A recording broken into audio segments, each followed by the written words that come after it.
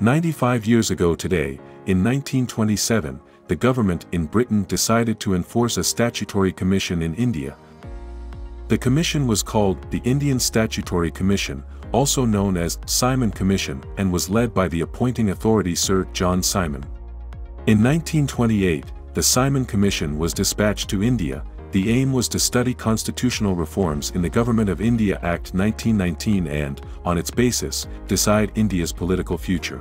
The commission highlighted the reformation of the Indian political system but ironically did not include any Indian representative. As a result, it faced strong criticism and condemnation in all parts of India. Once it arrived in Bombay on February 3, 1928, the commission met with huge protests and boycotts by many great Indian leaders like Lala Lajpat Rai, Jawaharlal Nehru, a group of the Muslim League led by Muhammad Ali Jinnah, and many more such freedom fighters.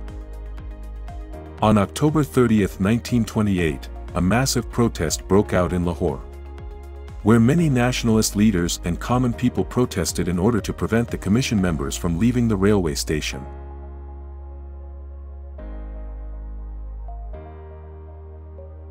The police intervened to remove the demonstrators and charged lathis on them, injuring hundreds of people. Sadly, Lala Lajpat Rai sustained critical injuries from the incident and passed away a few days later.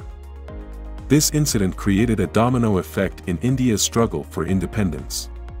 In the aftermath, after facing severe backlash and criticism from all parts of India, the British government tried to regulate the situation by assuring people that for all future constitutional reforms, India would have her own dominion status with complete internal self-government.